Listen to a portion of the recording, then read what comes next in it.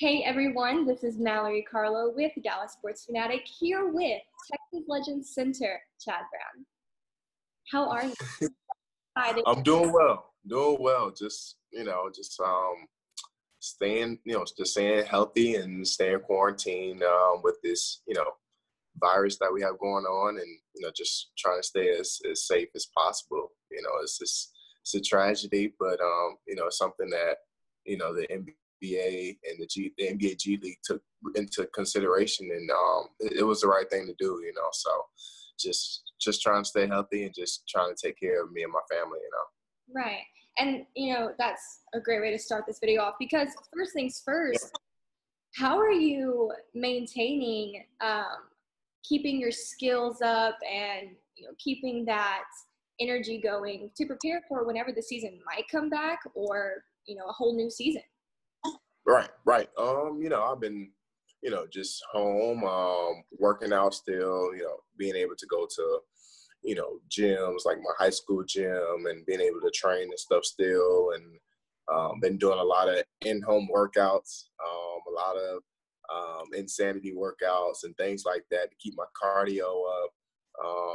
Definitely been, I've always been eating really well, but definitely took my diet to a different level.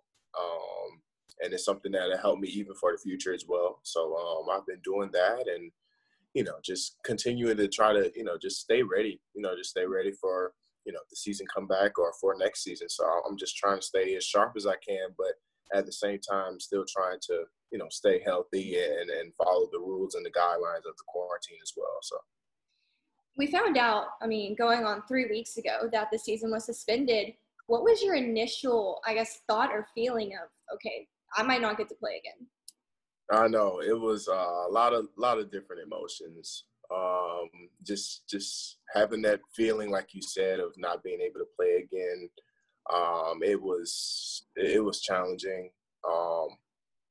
It was something that was kind of hard for me because just having the interaction with my teammates, coaching staff, fans, the whole organization, and knowing that might have been the last game that I played for the season, it was like I said, it was a little rough, just loving the game, having that passion for it. But like I said, I felt like they made the right decision because it's safety and health is the number one thing, not only for players, coaches, but fans, friends, family as well.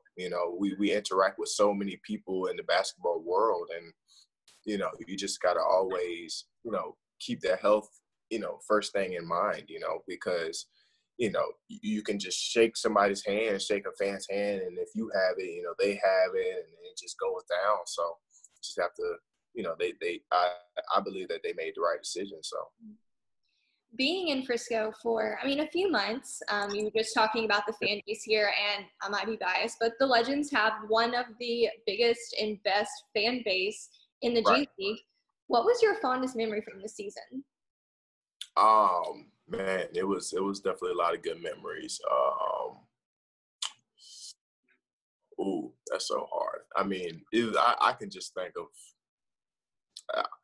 I don't even think I can put one together. It's just been so many good memories from the season. Just the Legends, they do a great job of getting everybody together, the Frisco community together. We do so many things out in the Frisco community, just interacting with fans and people around, the city. And it's a great organization. So it's hard to pinpoint one good moment with so many great moments from the season, but I can just say overall it was definitely great. Just interacting with fans. They come into our games, and we stuff that we do for them. Outside of basketball, it was just great. I love the setup for sure. Yeah, and when it comes to game day, I feel like the staff goes all out for you. And one of my favorite parts is getting to see kind of what y'all arrive in, kind of what you're wearing. And I would say you were pretty known for your outfit choices. But who Yeah, would yeah. you say throughout this season kind of maintained that drip? Yeah, I did. I feel like, when they said that they do that, this being my rookie year, you know, taking your game from the college level to the professional level, I feel like you're a professional with whatever you do. And, even and when they told us that, you dress up before the games and stuff like that, I took it to, okay, well, I'm dressing up every single game, Yeah, and that's the part. that's, Yeah. yeah, and that's something that I did, just wanted to make sure that I, came in as a professional and I leave the gym as a professional, and that's something I did, with my style. Everybody has their own different style, but, my style hopefully it wasn't too flashy, but, I always wanted to make sure that I did look, a certain way when I came in the gym. Just knowing that, I'm ready for action, ready for business. No, and I get that. And what I love about the G League is the level of professionalism. Essentially, Right, every player who's in the league is trying to make that next jump. That's the goal. right, So, right, what has the G League done for you to prepare you for your future in maybe the NBA? right. It prepared me a lot. I want to say that, the G League does a great job of um, development. I know, it's a development league, but we really don't talk about the true development of it. And not only just basketball wise too. Like, of course, to help me out basketball wise, I've learned so much this season. Um, Things that I can do to continue to get better, continue to develop my game in so many ways, but also off the court as well.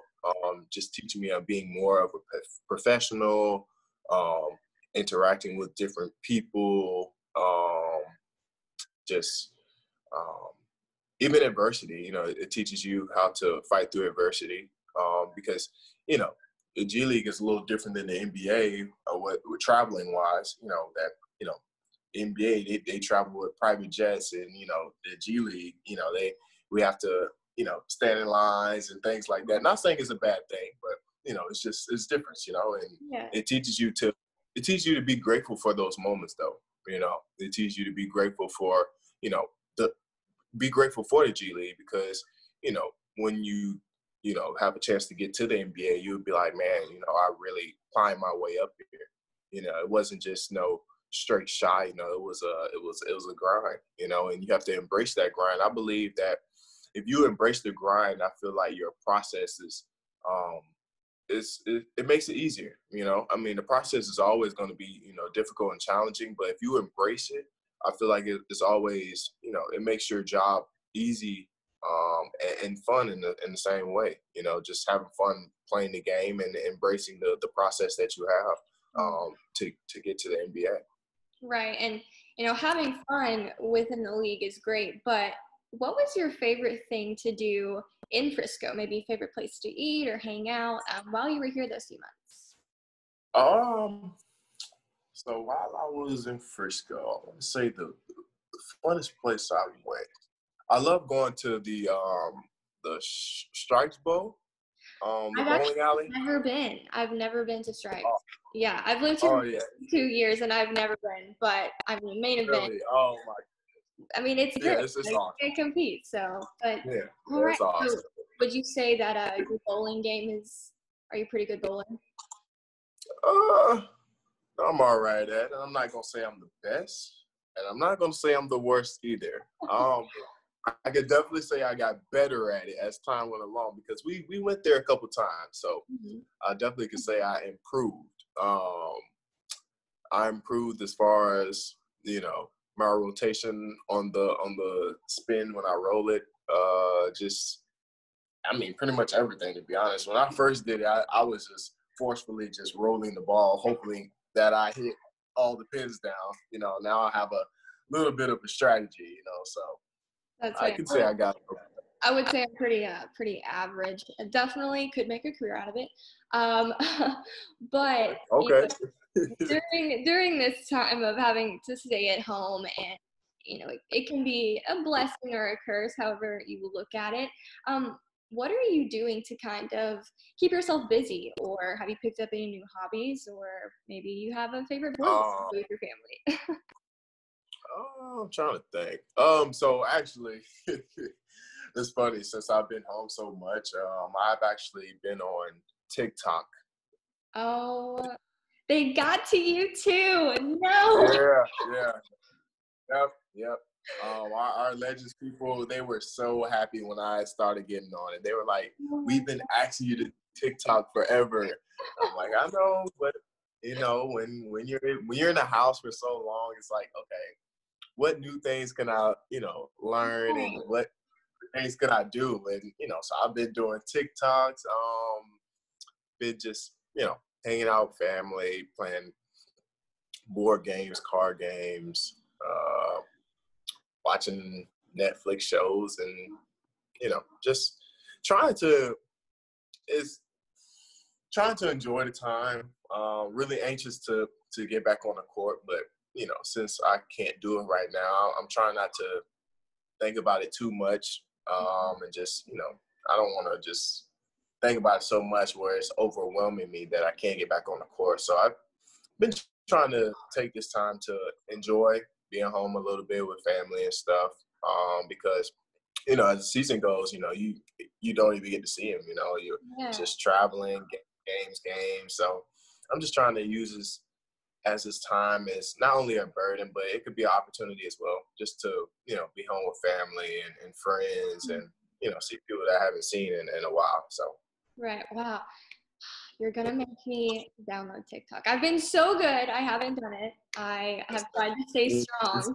I've tried to stay strong. So I'm telling you, it is hard. I didn't think I was going to get into it until I did my first video. Then once I did it, it's just, okay, my next one, another one, another one. Like, they oh, say, no, I'm doing TikToks like every day. well, do you have a following? Like, how many followers do you have? Um, right now, I think I have like 55, I want to say, like 55. I started it like last week, so I'm getting You're there. getting there. You're getting there. Okay. Well, if I Yeah, find yeah. out that you become TikTok famous, I'm gonna have to download it. That way I can. Oh, I'm telling you, that's the goal. I'm trying to get there. I think I have like my highest views. I think is like 2,000 right now. So I'm Well, trying to get.